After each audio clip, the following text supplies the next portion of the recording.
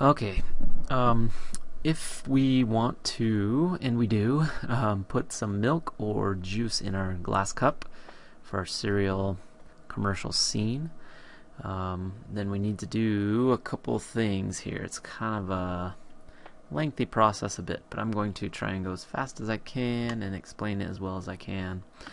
So we can get some milk or juice in there. It's just your preference. I will show milk here. Milk is opaque and it's a little bit easier to do. So I will show that. I've got my glass cup here. It's not glass on here, but when I render it, it looks like glass. So what I need to do is tab into edit mode. And all I need to do, I'm just going to place an object inside there. So the easiest way to get an object that's the same size as the inside of the glass is to just duplicate the inside of the glass. First though, I want to make another loop cut because I don't want the milk to come all the way up to the top there where I have that line. So I'm going to do a loop cut, Control R, and bring it up maybe to about there. So it's full but not too full.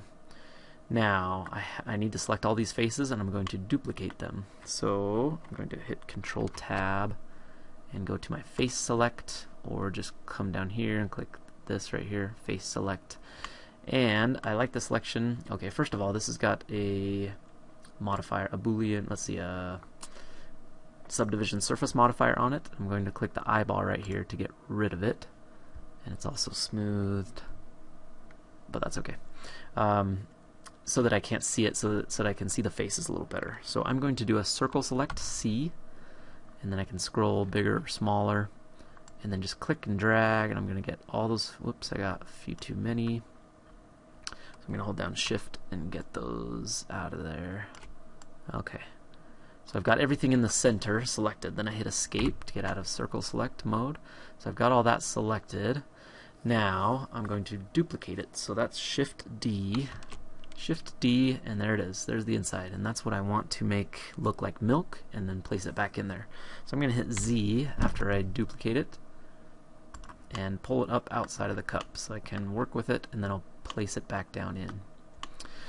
Alright, now I need to put a top on this because the milk will be solid, or seem solid. The object is anyway. So first thing I do before I deselect anything, I want to make this a separate object. So if I hit P on the keyboard, it's going to separate it by selection. I already have it selected.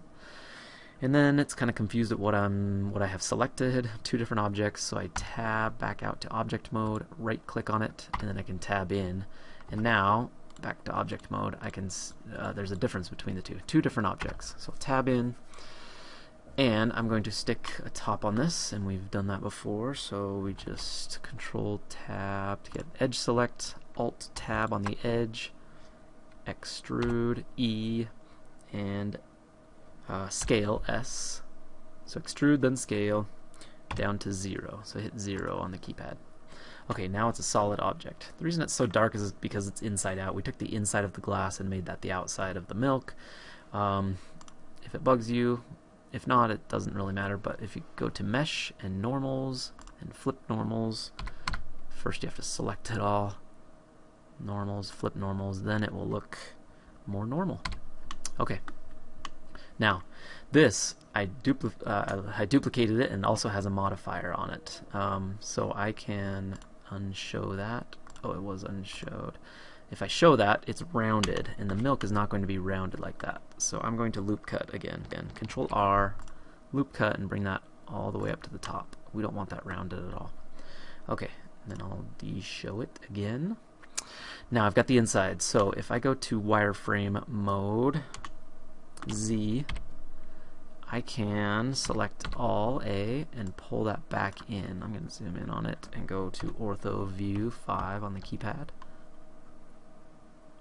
And 1 side view, and I can just pull that right back down right where it was. Now a problem with that is that if it's I don't want this milk to get inside of the glass at all, so I'm going to scale it down a bit just to make sure it's not, if it's like right on top of the glass, it just doesn't, it kind of messes it up. So I'm going to scale down inside the glass a little further. and that will make it better. But you can kind of test it out and see how it looks. Okay, so that's mainly what we're doing with the object. But now I have to make sure that it's the color that I want, because when I duplicated it, it duplicated the glass. So if I go to materials, see, this is glass, just like the glass is glass. So I want this to be a different material. So click on your milk or juice. I'm going to click the X right here. Let me make this bigger. Come on. I'll click the X here. I want to get rid of that material. I'm going to make a new material, and it defaults in a second to the diffuse shader, and it's white, but it's not completely white. So I'm going to click on that and drag this all the way up to the top, make it completely white, and that will be a little better. Now it's not going to look 100% white unless I get a lot of good lighting in there, and my lighting's not great right now, but I'm going to render this, F12, see what it looks like here. It takes a little while, my computer's super slow. But we're going to should have some milk in there, and like I said, it's not going to be really white unless I increase my lighting, and I don't have my 3-point lighting yet, so I will make that a little bit better.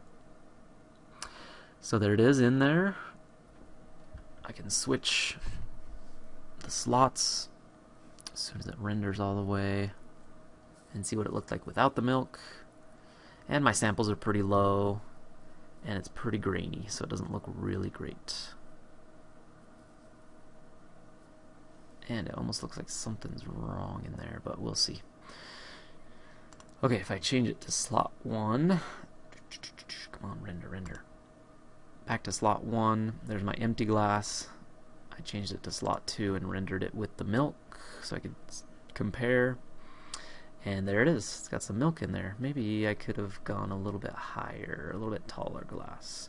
And once I increase my lighting, it's going to look a little more white in there, so it'll look better. If I wanted to try something else, and I could go to slot 3. Oh, I've already got one there. If I hit escape out of there, and then the next time I render it, we'll go to slot 3, and then I compare again. Can compare. And so I could decrease the size of that, make it a little bigger maybe, but maybe make it a little bit taller, and then re-render, and there's my milk or juice. So juice, you could just make it a color. You could put a transparent shader on it, right here, transparent, make it a little bit orange or yellow for apple juice, whatever you want to do.